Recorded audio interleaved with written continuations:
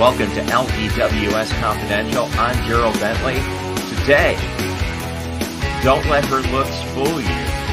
There's a second side to Alice Blair. She's part of the Pride Style Tag Team Champions, the Las Vegas murder scene. And now, we are joined here on LVWS Confidential by Alice Blair. Alice, thanks for stepping into the ring. Thank you for having me. Yeah, hey, had a chance to actually talk with quite a few of the women that were on the UWW card, which you were on. Mm-hmm. You had the three-way match with Maserati and Zeta Zhang. Mm-hmm. The question that just came up for me to each of the women that I talked to is, what got you into professional wrestling? Ooh, fan at a very young age.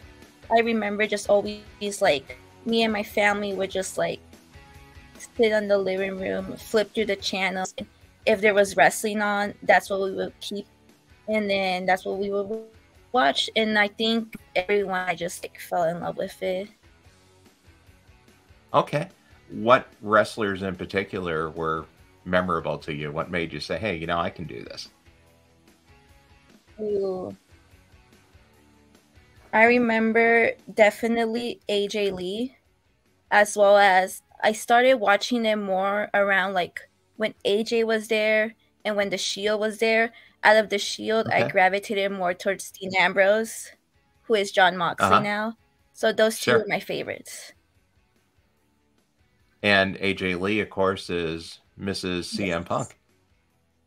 Yes. Now, she's actively involved in WoW. Have you had a chance to run into her? No, I haven't had a chance. No, I saw, like, the headlines that she was, like, producing WoW, but I haven't gotten a chance to work with, like, the company or, like, meet her yet. So. Okay. How long have you been actively wrestling? 2 years. 2 years. Wow. So that's a pretty quick turnaround to be involved in FSW, Pride Style, UWW. Yes. What got you to that level so fast? What do you attribute that to? Definitely. I definitely give that to my trainers. Sin, Kenny, Remy, Sharp, Cody. I was kind of, like, thrown into, like, my matches, which it's a funny story, but I'm actually thankful that it happened that way. You know, like, just kind of being thrown in definitely helped me get to. Since you said it was a funny story, what? Well, like, just my debut match in general. My debut in general, I was, like, told maybe, like, a week before that I was gonna debut. So. Oh, okay. How long had you been training before that came up? I started training, like, November of 2019, but then, like, the pandemic happened and stuff. Yeah. So, if you count the pandemic, like, maybe a year, but training, I would say, like, 10 months. Okay, so that's a pretty quick time, pretty quick turnaround. Had you been involved in sports and in school or any amateur wrestling? No? No. So you're heavily involved now because you're traveling around, right? And competing in multiple promotions, multiple federations. Yeah, a few. Outside of watching wrestling when you were growing up, what was the spark that made you say, hey, let's go? I guess you went down to FSW and did the training there. Yes, I trained at FSW. I remember emailing them, and then they set me up with, like, an appointment, and that's where I met Sin and Joe and, like, walked in and watched the class and kind of signed up from there. What's been the hardest thing so far? Definitely the physicality, because I didn't come from, like, an athletic background. I didn't do anything, like, in high school or growing up. So definitely it took me a while to get like just the basics down, like the goals. So I would say physicality. Because we're seeing some women from Las Vegas that have been making a jump and getting some opportunity to wrestle on the national stage. Rochelle Riveter got to get into the ring and Impact. The Black Swan just got in at AEW last week. Johnny Robbie's been in AEW a few times. Got Impact coming up again to Las Vegas. You had your shot with UWW. Where do you see yourself being in a couple of years? In a couple of years, well, I'll definitely want to make it to TV. I definitely want to make it to TV, perhaps like Impact or Dark. Those are like the goals I have for this year, definitely.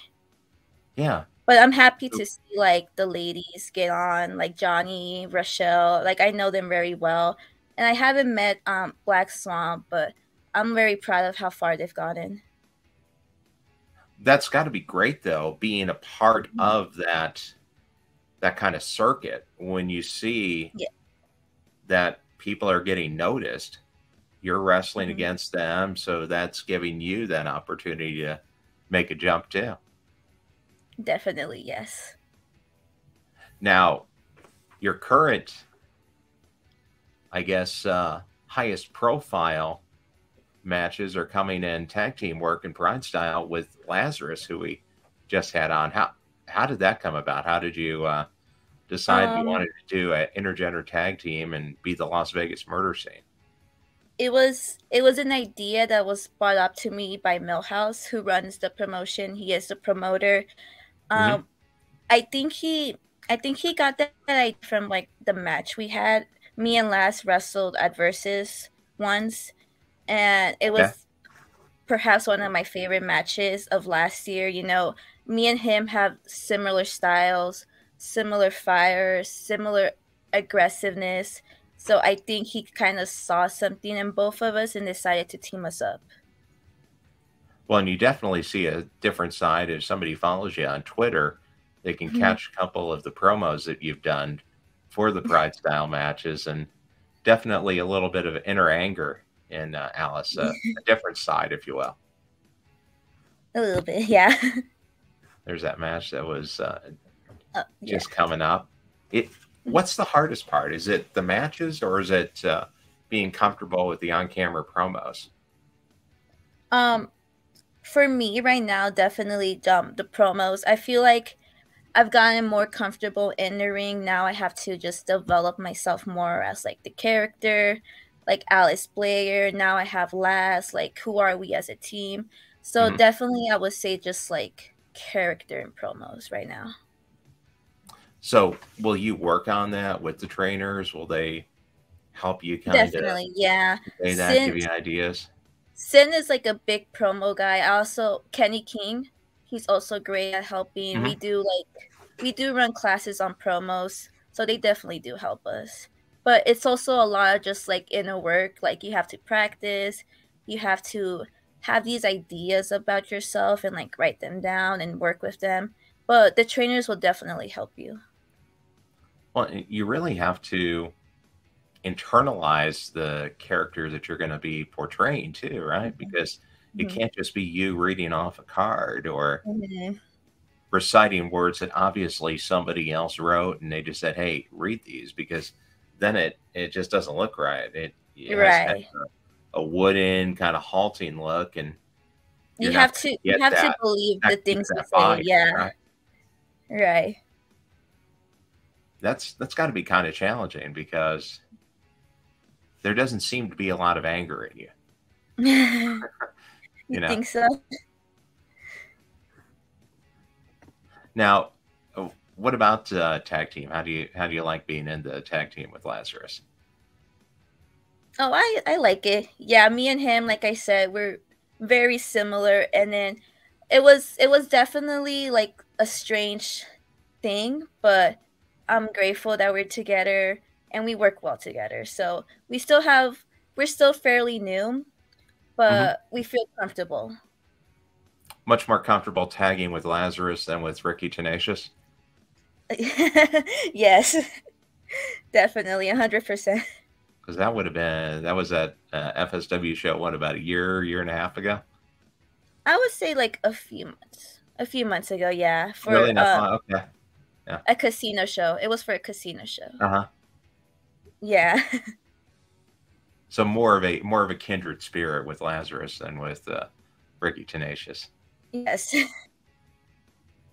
Now, just as you're getting into it, and you can follow Alice on Instagram, on Twitter, and trying to get more out there. Is that's kind of an important part too of being an independent wrestler, is you have to really kind of build your brand and use those social medias, be it TikTok, Twitter, Instagram, Facebook, to help pull people in, right? To get those Alice Blair fans coming to see you.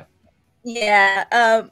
If you see my Instagram, you can tell that I'm just not really good at the social media thing yet. But that was actually one of my New Year's resolution this year, is to definitely post more, because it definitely does help your brand grow. And it definitely gets eyes on you. Yeah, but I'm not.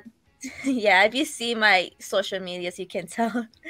Was that I'm just just not good at it yet. It wasn't something you were into, or really? No, not really. But I'm working on it. I'm working on it. I know some people, I mean, heck, they're on the different social medias 8-10 hours a day. I know, yeah. Yeah, it's definitely something I need to work on. It wasn't something that like I was used to back then, but it's, as a wrestler, as like a performer, you have to. So sure. Now, besides social media, what other things are you really looking at building up and working on for 2023? for Alice Blair, definitely just more in work stuff. My physique, definitely, since I am a smaller competitor, but I also want to just like look good, for especially if I want to get on TV. That's like a big thing that they preach to us a lot, and it is true. You do have to look a certain way, so that's definitely something that I've been working on for a few months now. Well, and just to keep from getting injured too. The better shape you're in, the more resilient you're going to be. And, especially since I am just smaller, I do have to like do extra things, take care of myself a little bit more. Now, how has that worked with being in? I mean, really, it's not even an intergender match. Most of the tag team matches, it's you and 3 guys. How challenging is that? I wouldn't say it's challenging. It's just more so.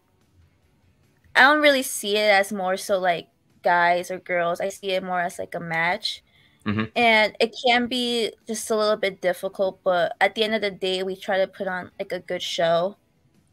And I do have fun in my matches, so that's what matters. We come up with like ideas and how to incorporate just my size, my character.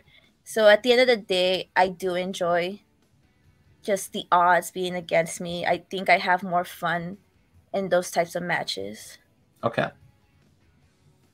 Now, you've been able to really kind of be a very active part of the Las Vegas wrestling scene. Are you looking at branching out to other areas of the country this year too?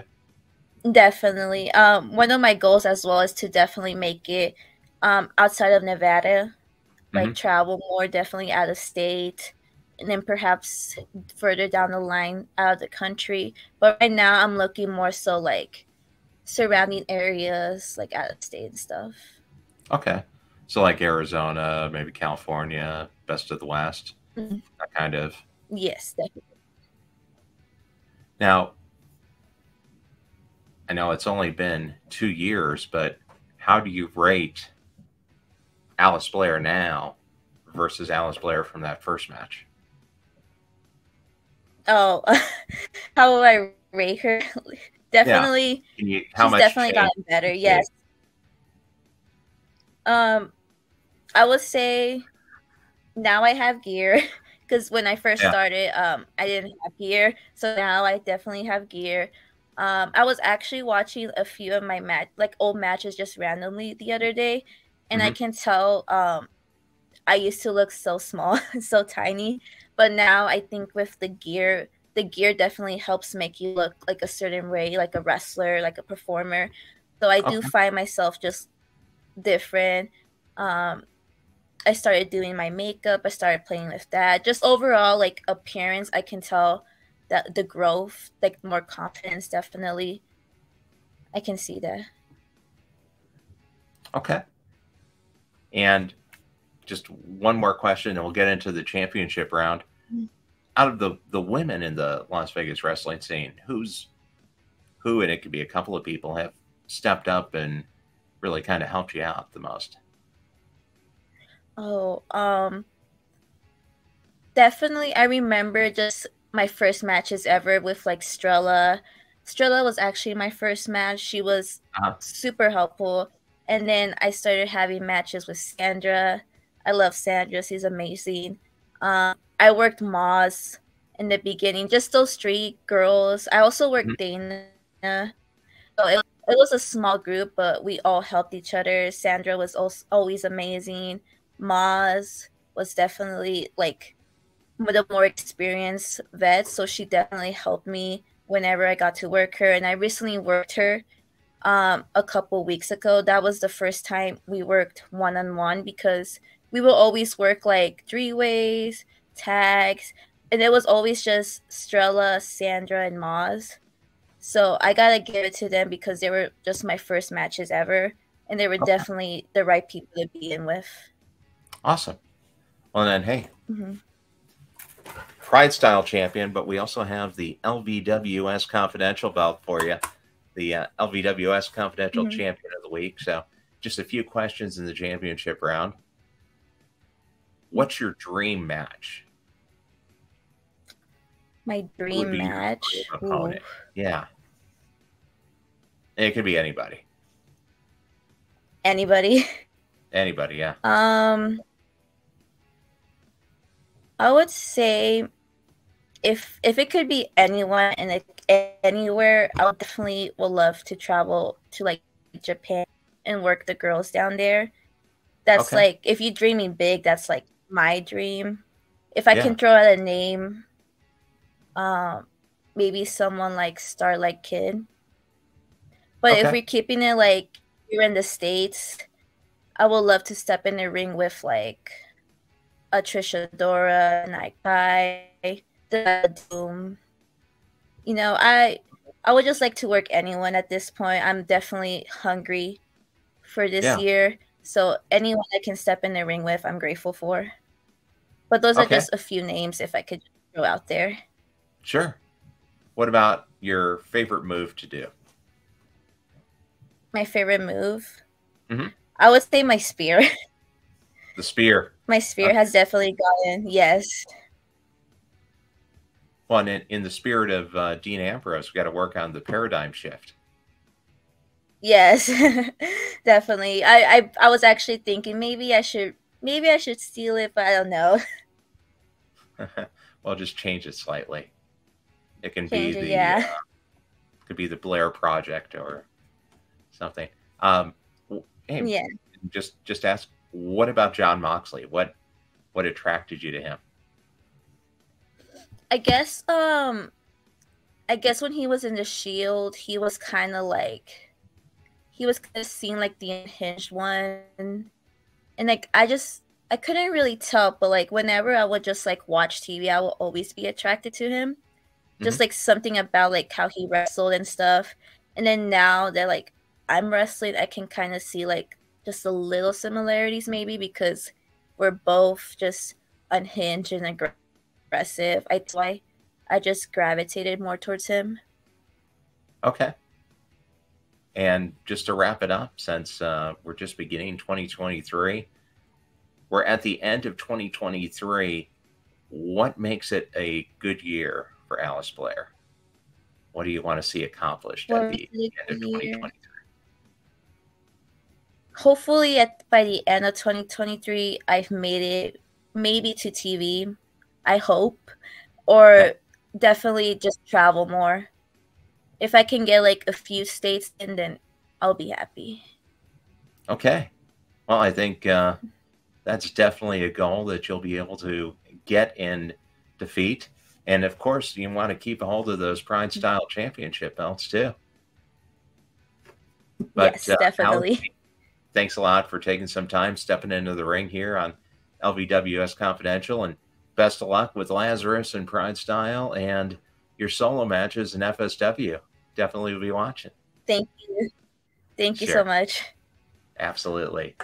Thanks a lot. And remember, you can subscribe on YouTube, like the video, and by all means, keep up to date because every Wednesday we have a new episode, and definitely want to listen to members of the Las Vegas wrestling scene like Alice Blair right here on LVWS Confidential. Thanks again.